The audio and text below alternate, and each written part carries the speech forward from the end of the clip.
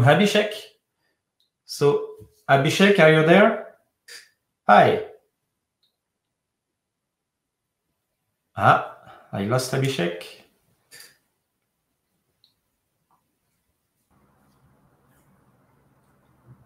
Hello. Hello.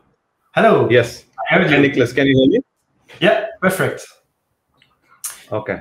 So you try to share your screen, and I will leave the stage when everything will be okay for you. Do that.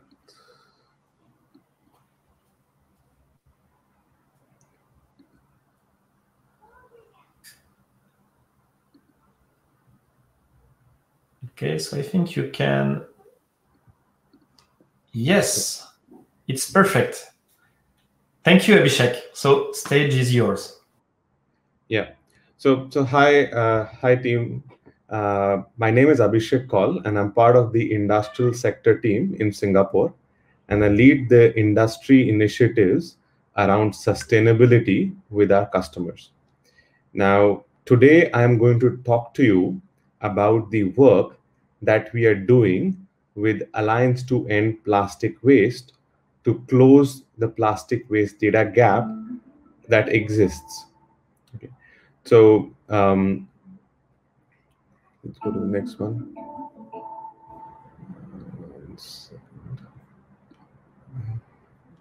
So the IBM sustainability framework, just give me a second.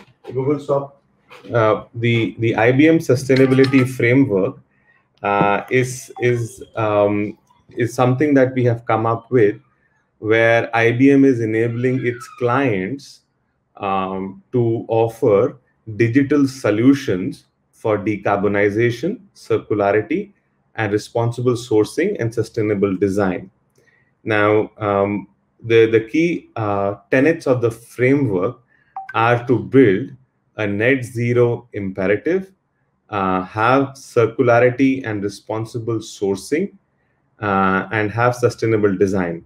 So there are various initiatives that we are doing with our customers around GHG management, around climate risk, around energy transformation, responsible sourcing, and circularity.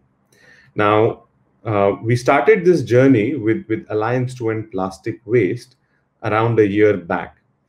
Now, the Alliance itself is an NGO that has been formed by all the players in the plastic value chain.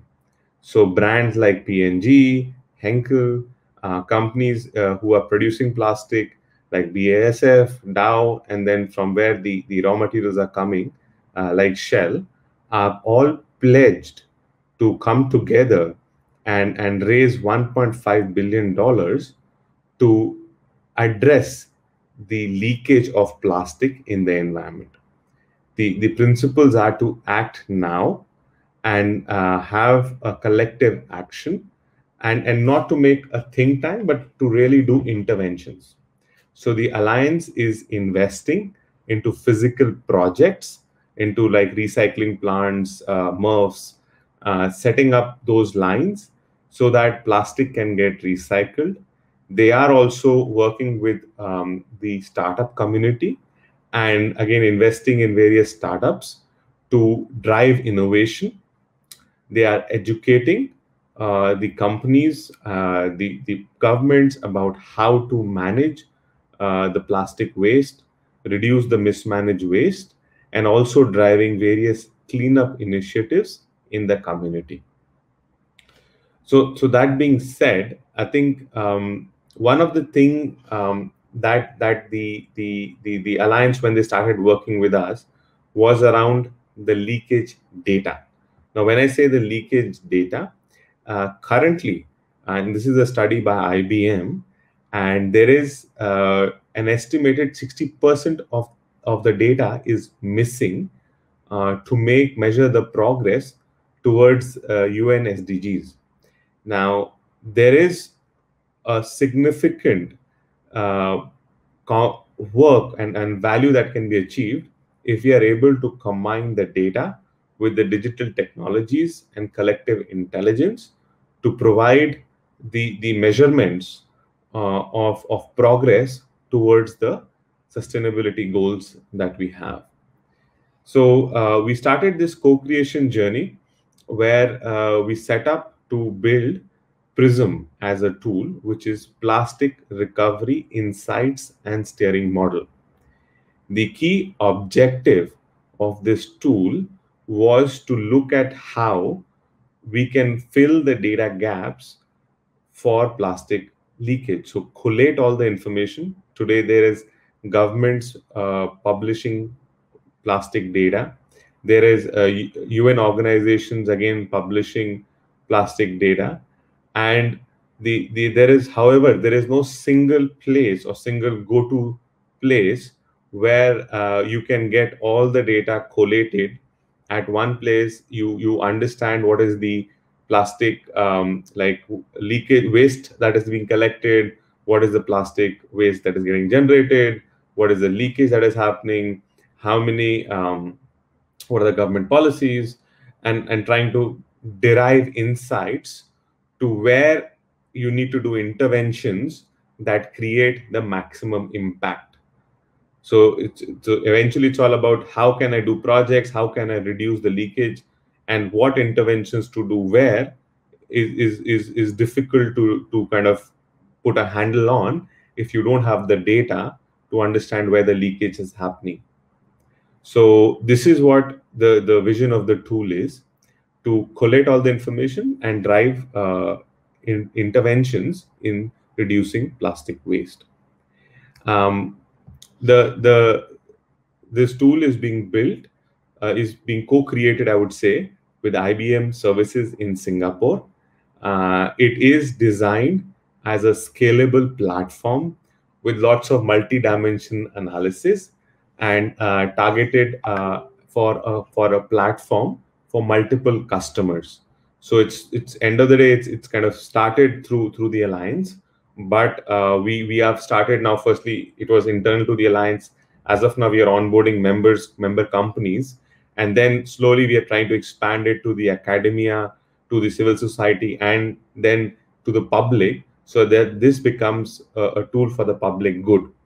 And that's the scaling that we're looking on this platform.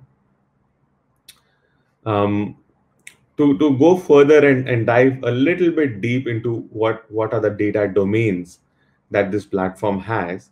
So it has data coming from geography in terms of demographic, socio-economic. It has data from waste management, which includes municipal solid waste, plastic collection, municipal solid waste, plastic generation, what are the government policies and regulation, plastic leakage, plastic consumption data, as well as the infrastructure facilities, because a lot of times infrastructure facilities play a key role in terms of determining the leakage of the environment. There's a lot of mismanaged waste, and if you have an open kind of a dump versus a proper landfill, there is a significant difference in the leakage that happens in these two kind of waste infrastructures. We are also looking at ingesting the data from the alliance projects, the member projects, and the non-member projects. So all of this data from the multiple domains is being ingested both at a country level and at a city level, city boundary level, so that there is enough kind of insights that get generated to take the right decisions for investing in projects or doing projects, which can eventually lead to reduction in the waste. This, from an IBM perspective, we started on this journey using our design thinking methodology, where we understood, okay, what is the alliance trying to do, what are the members trying to do. So kind of defining the user personas, defining the user stories, and then using our IBM Garage approach of building MVPs, which is minimum viable products. We started working with the alliance to build out these MVPs, having a release of some kind of functionality coming in every 2 weeks, and then scaling that out. So that's what we have been doing with the alliance to build out the vision for Prism. If we look at where we are in the journey, we started around 6 months back, and we have completed 2 MVPs as of date. Now, the first MVP was to build more the foundation, so have the city level, country level data. Then we were kind of filling in the user-friendly dashboards, the maps. We've built it on IBM cloud infrastructure, kind of made it scalable, and put in various projects. In the second MVP that we just completed now, we have enriched it further and kind of had the various visualization and the additional KPIs getting added. Enriched our data repository, put in self-service analytics for kind of analyzing the data, have put in the intelligent workflows, and have started modeling to fill the data gaps. A lot of times when we look at the data, you would have data that is somewhat factual, some of it is modeled. There are studies done in, say, 2012, 2016, 2020. All studies have a certain methodology, and they are kind of, again, looking at the data, doing some sort of collection, and then some sort of reporting. So trying to get all of these multi-domain data points together so that they kind of, you can relate to each other, all the data points kind of sync up, and then you can assess the actual kind of situation of leakage is very important. What we are doing now is we are actually developing the whole governance mechanism in terms of how the assessors and the governance council will be set up. We are also planning to rank the data sources, do the archetype modeling, which is more around, okay, if a particular city in a particular, with a particular socioeconomic status, demographic status, with a certain infrastructure capability, is having this kind of leakage, then for another city, we can kind of extrapolate with the similar characteristics or similar archetype. It will have similar characteristics. We are also kind of automating a lot of the data processing part in terms of web scraping, and having the ability for various stakeholders to showcase their projects. Subsequently, we do plan to kind of put in certain knowledge management, knowledge sharing capability in the platform, where we can share more information with our stakeholders in terms of, okay, what are the kind of what is recyclable waste, what can you do to, say, reduce your mismanaged infrastructure waste if you have in a particular area, what has worked other places. Alliance is doing a lot of projects, so they have a lot of experience, and how do you bring that knowledge to wider community, to the Alliance members and to the public, to leverage on the work that they're doing. So kind of build on that. And then finally, how can we enable transactions on recycling? And that would mean, how does the brand then get linked up with the recyclers? And then there is more transactions happening, because today there is a fairly low amount of transactions that happen on recycled waste. So that's how the project vision is and how it's building out in future. And hopefully, if we have this conference next year, I'll be able to talk more about what we have accomplished in the next this year or so. So what I wanted to do is show a brief demo. So I've put in a small recording, and this is the live tool. It's already in beta version. It is available on this website. Currently, it is in closed beta, which means only the Alliance members have access to it. So in case you happen to be part of the Alliance to End Plastic Waste, you are a member, I would highly encourage you to request for access. And if you're thinking about coming onto this tool, then please do contact the Alliance for membership. So that will be good. And we really want this tool to kind of get used by more and more people. So we have plastic waste heat maps and data tables. In the heat maps, we have, as I said, plastic consumption data. We have MSW generation data. We have plastic waste generated data, MSW collected data, plastic waste collected data, the plastic leakage, the infrastructure, and the government policies. Then if you kind of go ahead, we have various tabs that are there, which show on the various things. In the infrastructure side, I think I just, yeah. So in the infrastructure side,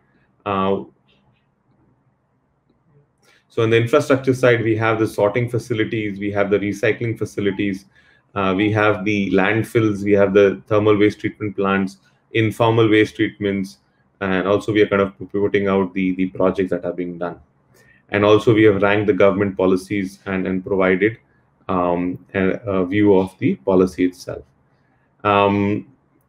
If you go ahead, we have got the once you go down to the country level, we are putting up shape files to define the region boundaries, and we have data for those region boundaries. And we are also kind of providing the leakage, the basic information, the leakage rates. And again, as I said, there are multiple studies that provide multiple data points, and also around the type of plastic consumed. So or not all plastic. So some plastic is less harmful, some is more harmful. So kind of doing that breakup of plastic. And then we have the table views where all this data is available in terms of various countries. And you can kind of get to the data, and you can look at the data, and you can look at the data points. And you can look at from the source of the data in terms of where the data is coming from, and you can select the data point that you want to look at. So for each data point, we have the source that has been defined in the system. So that is already available. Then subsequently, we have the data points for the waste infrastructure, again showing all the waste infrastructure that is there, and in terms of the materials that are there, again in terms of what the waste infrastructure is processing at various places. Subsequently, we do have the government policies. So in terms of what policies are there, and then what are the policies that various countries have implemented? Is it published? Is it draft? And we are trying to rank that also. After that, we have a glossary and reference, and then finally we have self-service, where we have put in self-service analytics tools. And if somebody is interested to analyze certain things, he can come here. He can actually click on things, and he can say, example, plastic consumption collection by economic waste. He can select, he can drag, and he can get the charts and dashboards that he wants to do to analyze his information, to understand what is going on, and kind of take decisions. Various data points available, and this is what this is, I would say, a brief preview of this tool, and hopefully gives a good idea of what is already being done. Now, if I go forward, what we have done is we have built it on an open and a scalable architecture. In terms of the architecture side, we have started off from the data sources. So we are kind of ingesting multiple data sources. We have a data layer where we are processing the data. All of it is secured. We have got data pipelines. We have got event processing. We are storing the data and managing the data. Then we have got the analytics layer, where we are running various reports, map views. We are publishing the APIs. For self-service, we have put in Tableau.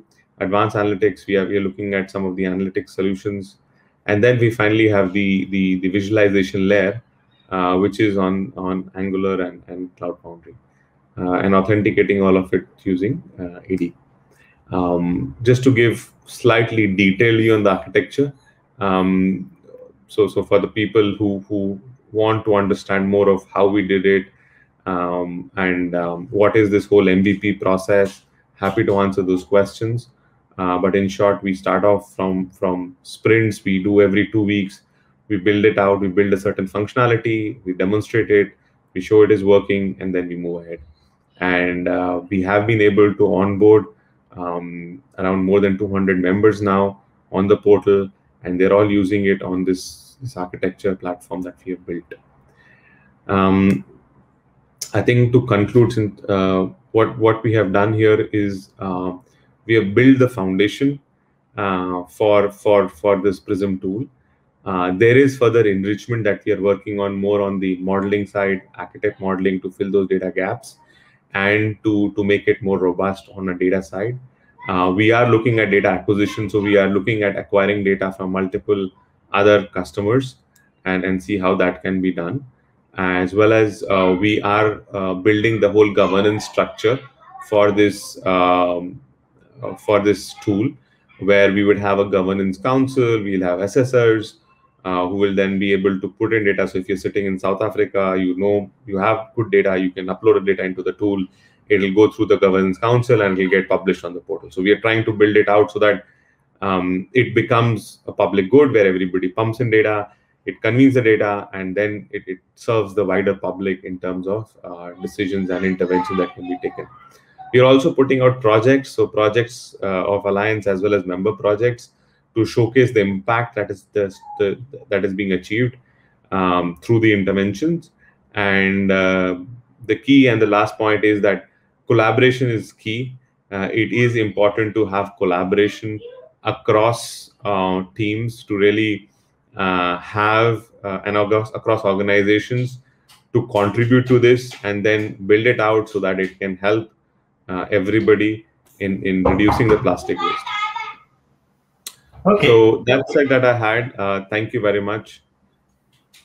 Thank you, Abhishek. Time. It's perfect. Let's move to the Q&A session. Thank you for your presentation.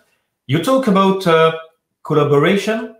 So do you share some data outside the Alliance, or do you have plan to open some data or some APIs outside the Alliance?